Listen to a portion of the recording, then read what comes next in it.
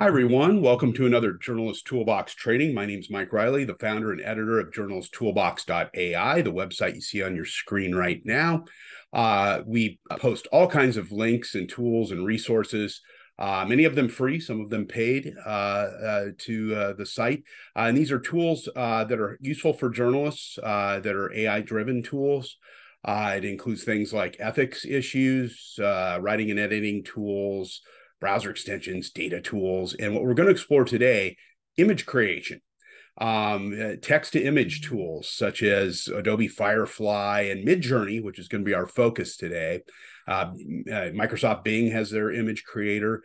We have training videos up here as well. We have a newsletter over here that you can subscribe to for free. The training videos are free. So take advantage of this website. It's got a lot of really good tools on it.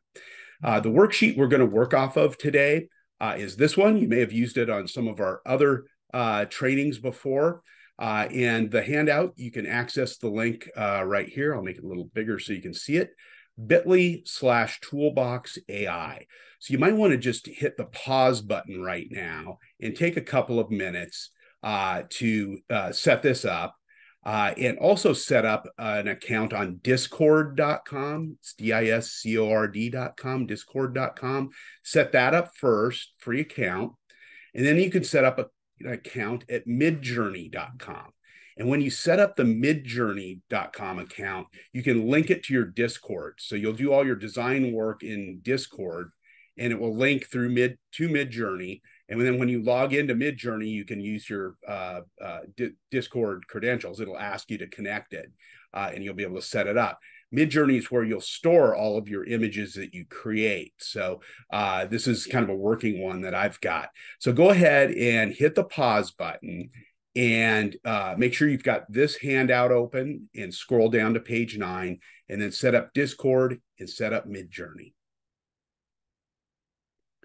All right, welcome back, everybody. By now, you should have this handout open, and you'll want to scroll down to the middle of page 9, which is where we have all of the exercises for MidJourney. It's right here. MidJourney's right here. And it's got a little background about MidJourney and then these various prompts that you can take and use. Before we dig into those and start using them in Discord and MidJourney, I'm going to talk a little bit about some ethical issues with using image to or text to image tools, or image to video tools, any of those. And that's making sure that your audience is aware that you have used AI to generate the image. This is a great magazine cover that Maine Biz did in the summer of 2023. Jimmy Stewart, kind of a modern version of Jimmy Stewart from It's a Wonderful Life. And it's about the bank runs. And we were having a lot of bank closings at the time. And they used AI to generate this. They used MidJourney and some other tools to generate this. And they actually put a little note, editor's note, inside the front magazine cover to identify the fact that this was generated with AI and what tools they use too. I think that's a really good thing for transparency. SPJ, NPPA, PRSA, trustingnews.org all have guidelines and best practices for handling images generated by AI. I suggest that your newsroom develop a policy on it and have that in place so people know what to do with it when they're identifying it. Adobe Firefly actually has a little disclaimer in their images, in their metadata, and it identifies it here in the software. AI-generated Adobe Firefly images include content credentials that explain how it was built, which is really good.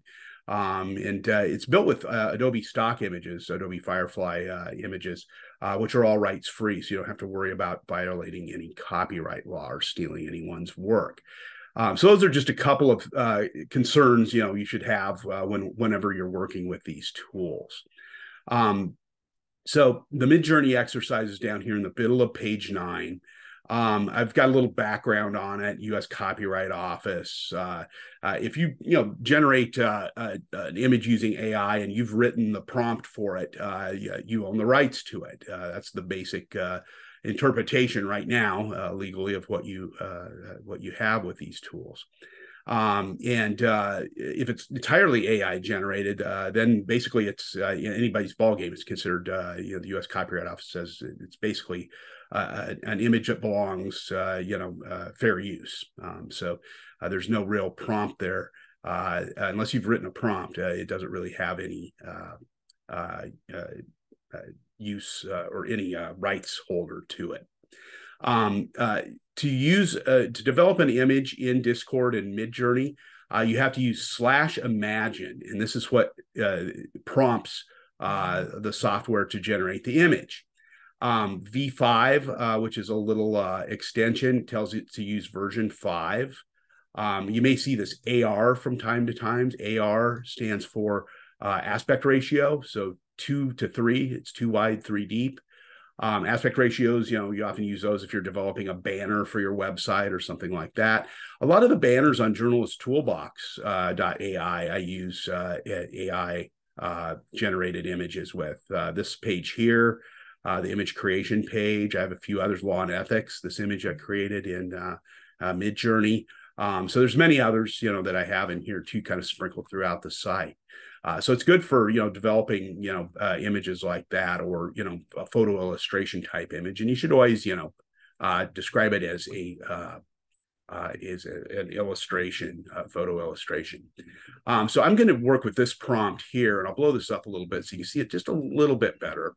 I'm going to tell it to imagine a breakfast bowl with whole grain and fresh strawberries. I want it to be ultra realistic, meaning I want it to look like it's real.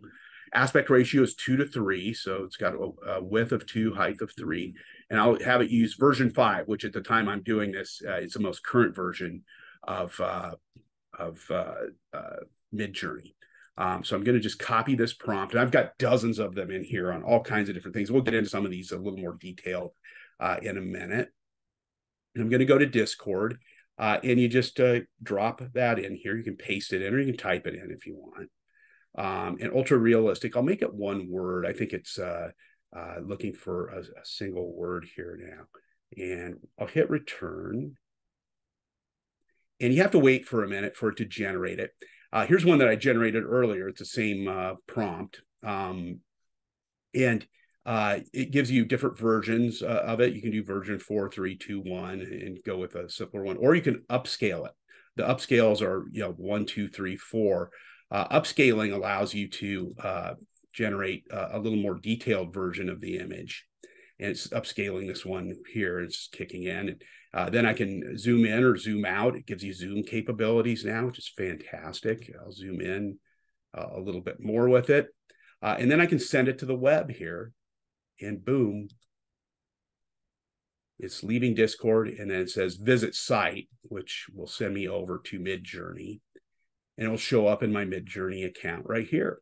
And then I can download it. I can save it. I can download it. And this is a very high-res photo of a breakfast bowl. This is really helpful for food journalists who may not have studios anymore to, generate an image for their recipe or whatever. This is a really good one. It's got related ones. Some of these are ones I've created. These are other ones that other people have created as well. Anytime you move something over to MidJourney, it is searchable. Other people can see it. These are some of the images I've created in the past, of cars, the Mandalorian. Had this one of Trump running from the cops. There are a lot of images that are generated in here that people are using as news photos. If you're going to fact check these photos, always look for images like this one of Trump. He's got 6 fingers. Or his ears are oddly shaped, or, his tan is just a little bit off. His eyes are a little too blue. Also the mouth, often missing teeth. Those are some of the flaws that AI has in generating humans and images of humans. So, you can go in and pick out some of these things if you know what to look for when you're fact checking an image. I always go in and zoom in and look very closely at them. And some of these others are little images that I've generated as headers for my various graphics and things for my website, so this one I think you've seen. Some of these others I've used for the mobile pages and things like that. But my breakfast bowls here, I can take it and download it as a JPEG and take it and move it into another piece of software. And we'll see here, my breakfast bowl finally has been generated here. It takes a little while for it to generate. It depends on how busy MidJourney is and Discord are. So, I can take a look at number 4, take a look at the whole set here. Let's say I want to upscale, number 4, and I'll zoom in maybe a little bit with it. Once it upscales here, it gives you the prompt down here. So I can zoom out, zoom back in with it, move it up, move it down. I can also use some more prompts to modify this as well. And some of those prompts you can find on my handout. As you scroll down here, I've got more detailed things. You can shorten things, making a little smaller image. You can shorten an image. There's also other AR functions that you can use, 4:1 ratio for a banner. Here's some other prompts. You can actually have movie prompts in here. An action scene of Top Gun of an F-4 fighter plane. Here's my aspect ratio. Let's do this one. We'll have a little fun with it. And have it be a shot with a DJI Phantom 4 drone camera. This is a pretty detailed prompt. So let's go ahead and give it a try, something a little more detailed. And I've got dozens of others in here that you can deal with, play with, and see how it turns out. As that's prompts going to work, it's waiting right now. I'm going to mention too, there's alternatives to MidJourney. I mentioned Adobe Firefly earlier, DALL-E, Playground, Diffusion Art, Leonardo, Bing Image Creator, many others that are out there. I'm always a little, the stable diffusion tools, they have a lawsuit against them right now from Getty Images that claims that they're using some of their images to program their tools. So I'm steer away from some of these, but there's some other tools out there. I really do like MidJourney though, for the quality that it generates and the amount of control I have with all of these prompts. As you scroll down our handout here, we've got others, natural lighting, reflections that you can work into your prompts. If you want strobe lights, Rembrandt lighting, soft lighting, all kinds of different things in here that you can just mix in with your different prompts. Camera angles. Do I want an eye level or a low angle shot with a certain type of camera and lens? I've got several of these in here. They're all over the internet. You can find these. A lot of times when people tweet these, they'll have alt text with their images. You can open it up and read the prompts on them. So if you ever see on Twitter or Facebook or something, it'll say ALT. Click on that and it'll give you the prompt that was used to generate that image. So there's some other lighting ones down here. Hazy, time of day, sunrise, sunset, which I've used some with my automobile images I generate. You can also have some fun with various movie producers and directors. A woman in front of her house in a scene from a movie directed by Steven Spielberg, and I've got these kind of grouped into these little topics here. If you're looking for comedy, drama, or action, fantasy, sci-fi movies, things like that, you can have a lot of fun with them. So I've got all kinds of different prompts down here. Just take some time to play with them, and that's one of the best ways to learn MidJourney is to just start making some random images, just with fun things that you like, and then start thinking about, well, how can I take and use this journalistically, like with the breakfast bowl or something like that. So there's all kinds of, different things in here for creating banners, abstract art deco banner, primary gold color, you can swap colors in and out, backgrounds, things like that. This is one, I've done before of a BMW M340i at sunset and on a beach. You can really get detailed, with what you want. You can also do cutaways with it. I've done that with cards. You can also do it with the Great Pyramids. Do little cutaways, and it'll give you a stock image then of a little cutaway of the car with arrows pointing to it. That you can go into Photoshop and add things into it. Let's see if Discord's given me anything yet with my battle scene in Top Gun. Nothing yet. Must still be working away. I'll give it another prompt here. Sometimes it gets a little feisty. I'll do the Great Pyramids. Cut out hyper realistic. Let's see if it'll take this one. does take a little while, especially if you're waiting for them to kick in. You know, there might be a little bit of a line waiting for these to activate. You know, it depends again how busy MidJourney and all these are. So those are just sitting there percolating. So again, MidJourney and Discord work well together.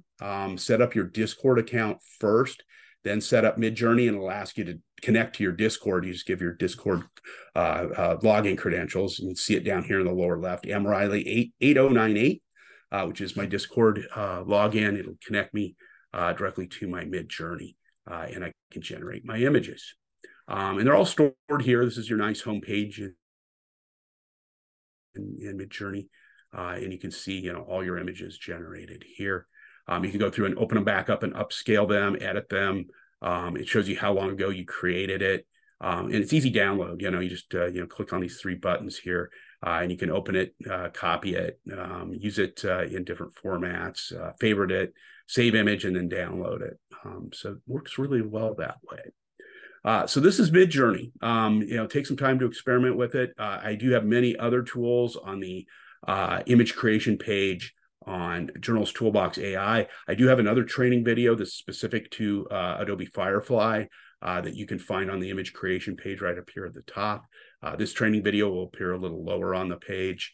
But take advantage of these tools. Many of them are free. There is a paid version of MidJourney that I upgrade to that's, I think, $10 that allows me to do a few more things with it, gives me a little more storage. So take advantage of these tools and create cool things with them. But remember the ethics. Remember to tell your reader that it's AI generated, that it's a photo illustration. And I even tell them what tool that I use to generate it with. Best of luck to you. Take care.